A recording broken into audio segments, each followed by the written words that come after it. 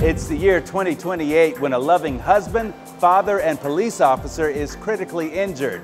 Advanced technology then transforms him to part man, part machine. It's an 80s remake, but this is RoboCop like you have never seen him before. Hello, I'm Gary Oldman. Welcome to Made in Hollywood. And here's a scene from RoboCop. We need to give Americans a product they can love. Figure they can rally behind. We can't put a machine on the street. Forget machines. They want a product with a conscience.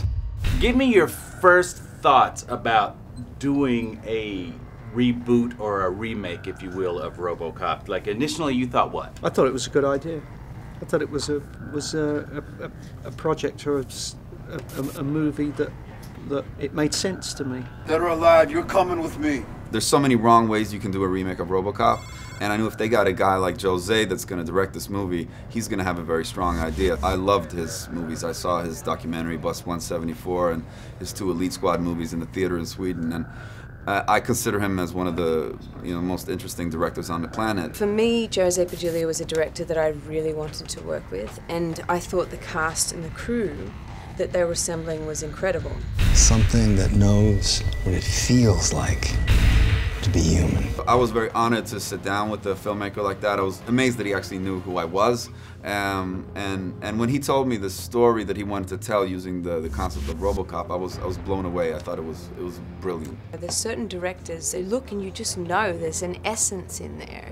There's a real classy filmmaker there. And as an actor, you're always looking to work with filmmakers like that.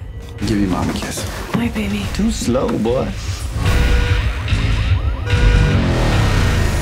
We're gonna put a man inside a machine. It's a remake from the 80s, but it's so appropriate for today. That was the feeling that I got after talking to him, and when he told me about that, he wanted to make this a harrowing, emotional journey that discussed some really interesting philosophical and political ideas, and all in the shape of a big-scale, exciting action movie. And that's really the kind of movie that I want to see. I think you should kind of struggle more before you run. It's an action film. It's RoboCop, but it also is political, social. It has heart, it has soul, it has depth, it has complexities.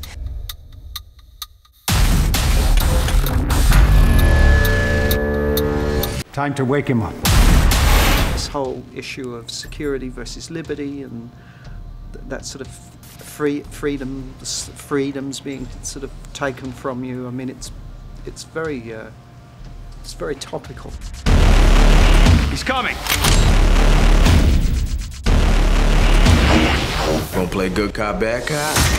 Bad cop, RoboCop. What was more challenging for you? Kind of the physical limitation that you had, or bringing like the emotion to this area, concentrating on that? When I was going through the most, deep emotional and existential anxiety and despair, I had to be completely still, and I had I couldn't access my body, and that's, a difficult thing because that's how you sort of reenact those feelings, and that made made it a much higher difficulty level to reach those feelings and portray them in an honest and truthful way. But I did have Gary Oldman playing opposite me, and that makes it a hell of a lot easier, I can tell you that. I mean, he was great in rehearsal, Joel. I mean, he was just terrific in rehearsal, sitting there in his t-shirt and his jeans, and I just thought, well, once he gets the suit on.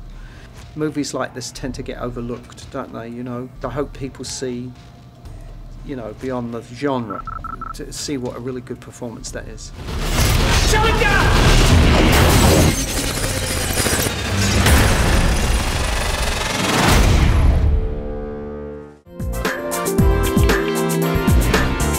Made in Hollywood.